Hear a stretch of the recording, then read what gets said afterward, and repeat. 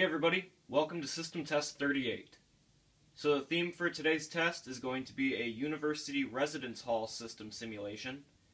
So of the 3 residence halls that are on my engineering school's campus, all 3 of them have the system you're about to see here installed. 2 are 13-story buildings and 1 is a 5-story building. The 2 13-story buildings were built in 1965 and 1967, and the 5-story building was built in 1990, and the little building's actually added on to one of the bigger buildings. And I'm assuming that when the smaller building was added on in 1990, that's when this system was installed. In reality, it's run by Notifier System 500, but obviously it'll be run by the SXLEX today.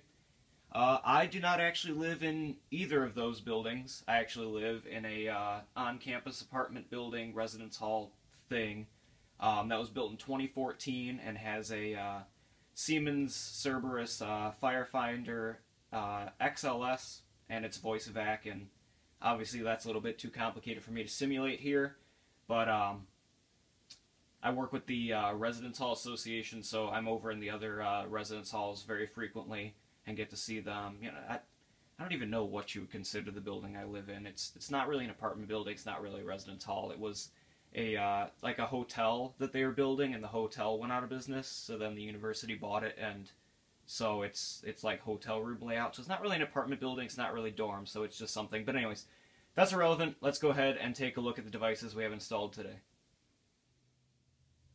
So first up, we have a System Sensor MA1224 mounted on a MP-SF surface mount plate. So these are installed in all of the hallways. They're on surface run conduit, so they just kind of stick out almost exactly like it is on the board here. And these are set to continuous by the panel, and they are on slow whoop. So with just the one of them going here, it'll sound okay, but when you have 13 floors of them, and there's like 4 on each floor, and they all get out of sync, it sounds both terrible and awesome at the same time. Next up, we have a System Sensor Spectral Ear Classic S1224MC remote strobe. And to be completely honest, I think there legitimately is only one of these installed in any of those buildings. I think it's also the only strobe that's installed in any of those buildings, so I guess for once in a simulation video this is pretty realistic because there's only one of them. For the pull stations today, we have 2 different versions of the Notifier BNG1. Over on the left-hand side, we have the older generation, which is installed in the 2 main 13-story buildings. And then over on the right-hand side, we have the newer version of the BNG1, which is installed in the newer 1990s edition on one of the buildings. In reality, the newer pull stations are silver also, like the older ones, but I don't have any of those around. There's also a couple BG10s scattered around. I'm not sure if they were replacements or if they were just installed new at that building. But anyways, when I was putting these pull stations up, I was a little bit disappointed that I only kept one of those System Sensor MPSF mounting plates that I used on the horn up there in my collection. I have about 5 or 6 of them, but the rest of them are actually up in my room at school with all my other eBay inventory. So I don't have them here, but in reality in these buildings, these pull stations are mounted on those 4x4 box mounting plates for the horns, and it really looks rather pitiful. I'll probably throw in a video or throw in a picture when I go to edit this video of what it looks like, but I figured since I only had one here, I'd rather put it up on the horn and actually make that look nice instead of trying to make a joke out of the pull stations. But if I had the plates here, I'd definitely mount these pull stations up on them just like they are to kind of poke fun at whoever installed that. But anyways, let's go ahead and get started with the test. So we're going to start things off by pulling the older BNG1.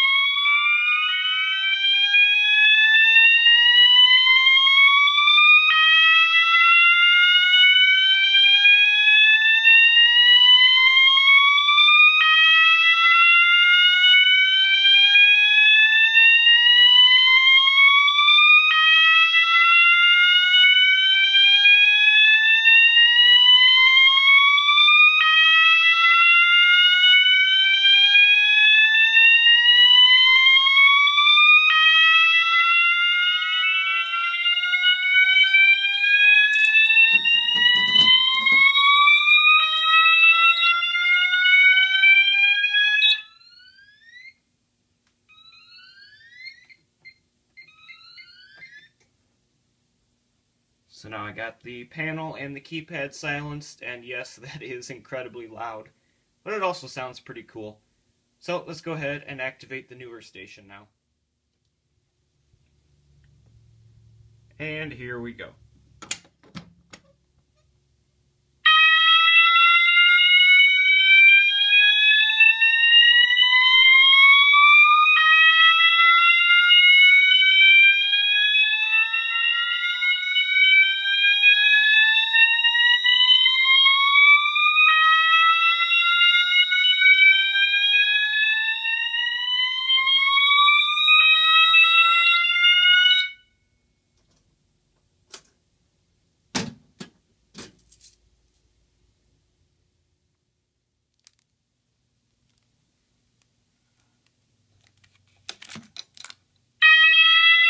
There we go.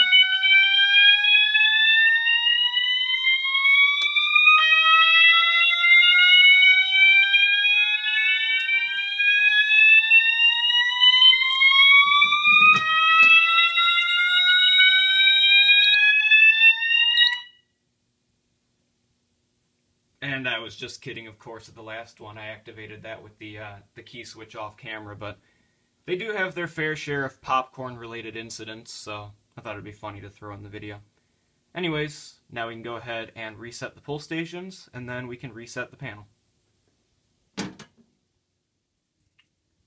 Go ahead and reset both of the stations now. These both use the newer Notifier 17021 key. I've heard that sometimes the older stations use a different version of the key, but I bought like, I don't know, maybe 10 or 12 of these in an auction last year, and they all use the newer key, so I've yet to see one with the older key. Anyways, now that those are reset, we can move back over to the panel. And hopefully by now our popcorn detector has reset so that we can clear all the alarms on here.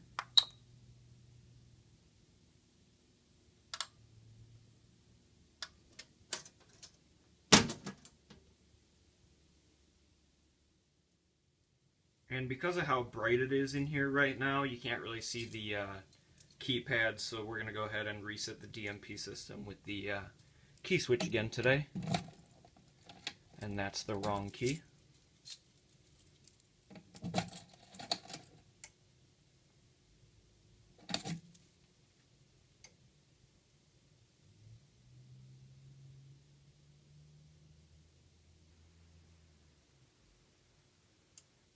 There we go.